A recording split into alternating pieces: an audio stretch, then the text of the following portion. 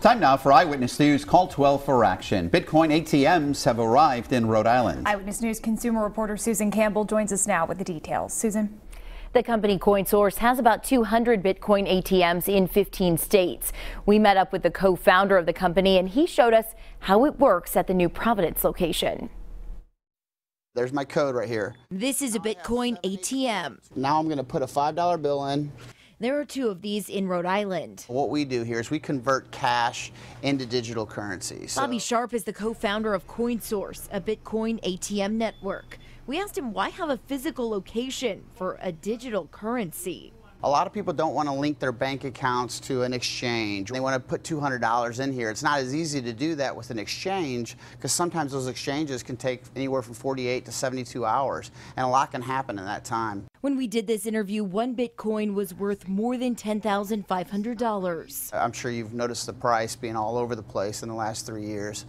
In fact, when we put our first machine in, Bitcoin was only $168. So that's gone considerably up. And as cryptocurrencies become more mainstream, people are starting to use them for all kinds of transactions. You can use them to buy a home, to shop on some websites, or even to buy a cup of coffee in some coffee shops.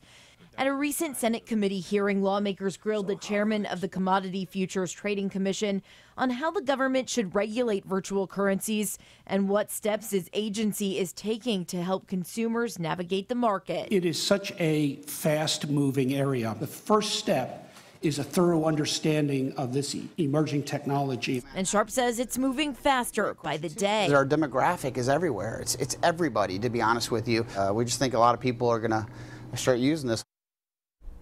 Coinsource charges an 8% transaction fee. If you have a consumer problem you need help solving, contact our Call 12 for Action Center Monday through Thursday from 11 until 1. Our hotline is 228-1850. I'm Susan Campbell, Eyewitness News.